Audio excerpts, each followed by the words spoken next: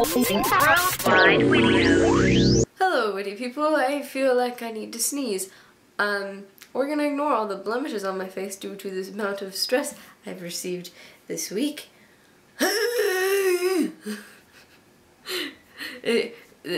That's kind of how I'm feeling right now. Anyways, topic for today, a letter to your younger self. Younger self.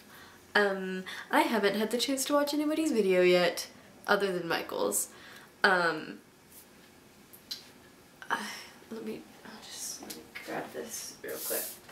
I wrote them down.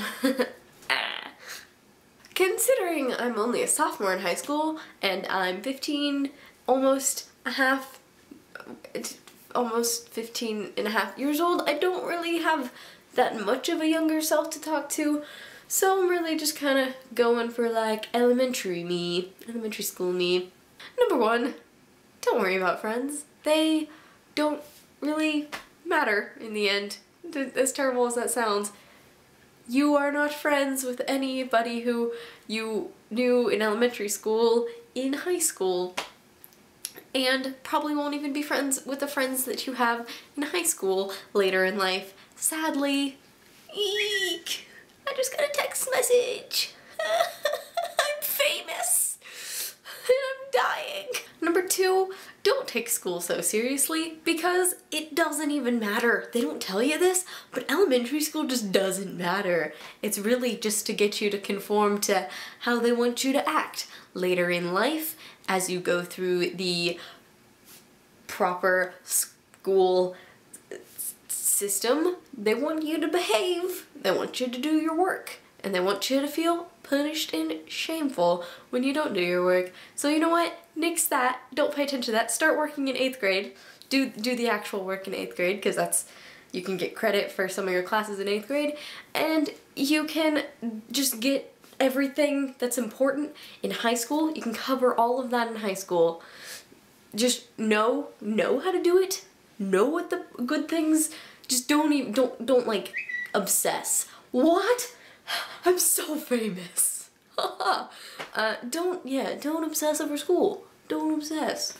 'Cause one, it doesn't matter. Two, you waste your time.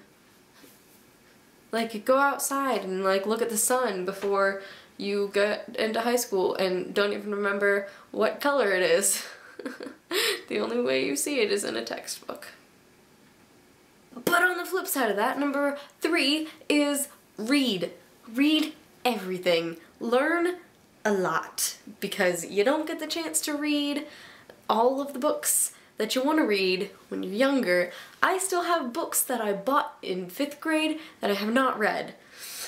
The time just does not...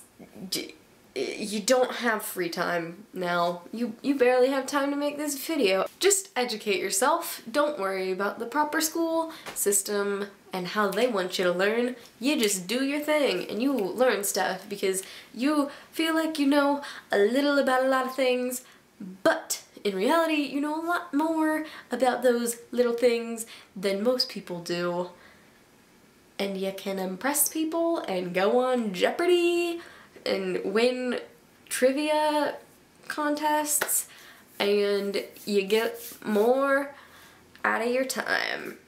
And number four, just kind of like a blanket statement for all of until later years in life.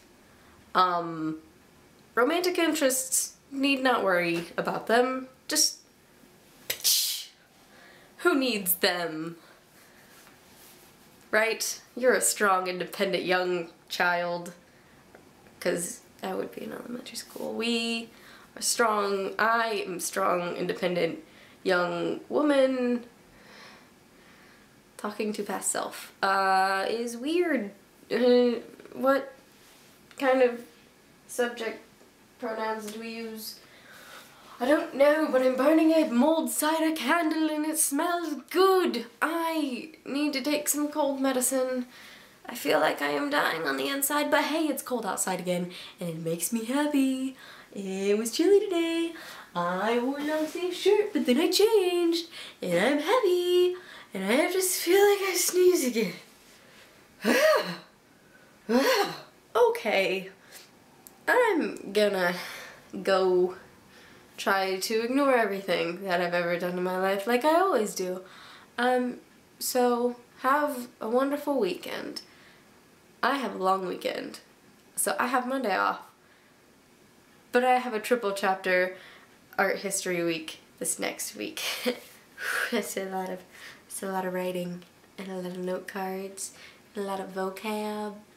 I mean, I guess past me did an okay job if I found this lovely group of people that produce the videos here every week, because they're like some really awesome friends. So this video is going on for too long. I'm just gonna cut it right here.